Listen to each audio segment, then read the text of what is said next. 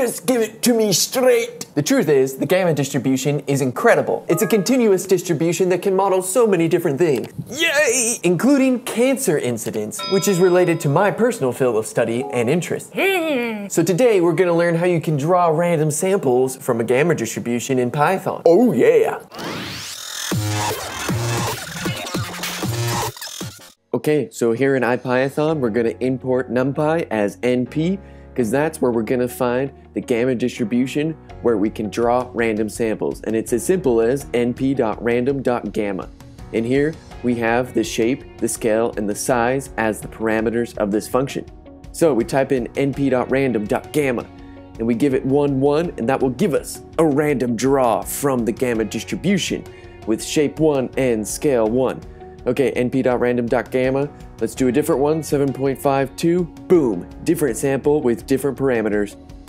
Of course, if you want to get multiple draws at the same time, you can just put in an extra parameter.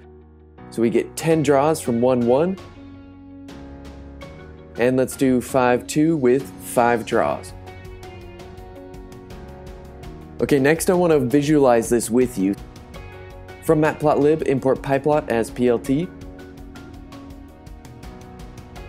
And we'll do a histogram of a random gamma draws. We'll do 1, 1 with 10,000 different draws.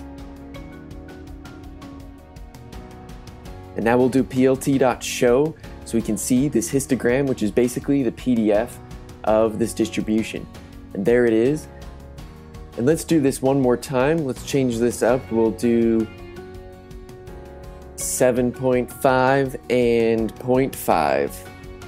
And let's do plt.show, and you can see this one's almost like a skewed normal distribution, which is pretty cool. Like I mentioned in the intro, this can be used to model all kinds of things, including cancer incidence.